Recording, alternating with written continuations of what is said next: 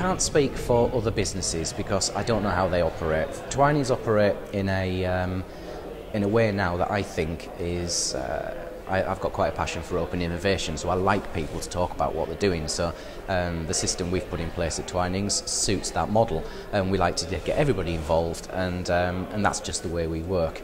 Other businesses, I would imagine there's probably some quite close-minded people who don't like to share ideas, and I think they're missing out on an opportunity. I really do. It's just so important to get the right people around the table, and the way these events are run is perfect for that. Any area which you think digital printing needs to move on to or improve on now?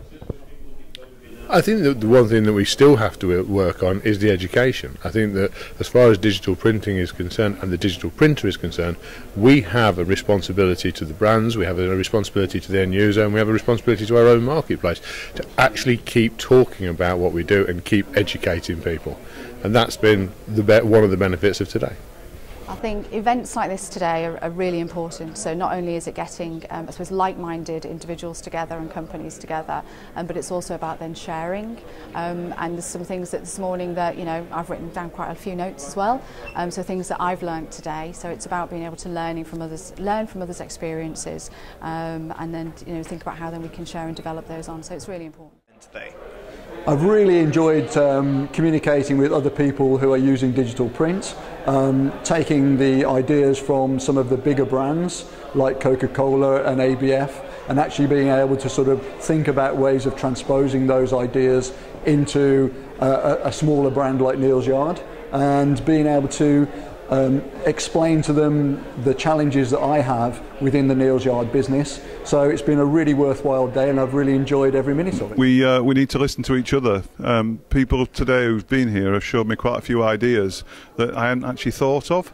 So that's from a retail perspective. So it's been very good to talk to them, listen, and if you like, get some new ideas that we haven't thought of. And there's two I've already got today, which I've already gone to one of the printers and said, hey, what about this?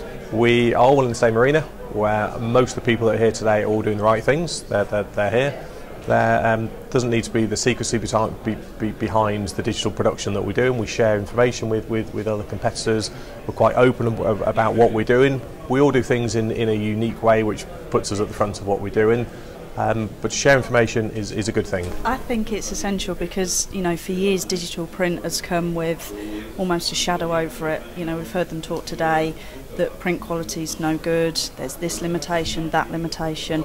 By getting in front of them and talking to them directly to them, part of what we are trying to do is take away all of that doubt and almost take away all of, as Chris said earlier on, the rule book, throw that in the bin and start again and really put a new face to digital print. It's nice to see so many retailers and brand owners in such good dialogue with the industry and with the converters that are trying to bring these products and innovations to fruition. So it's very important that these events work. If they work, we'll be here again. If they don't, we won't. I'm pleased to say it's gone really well today, so that helps a lot, and it's been good use of my time.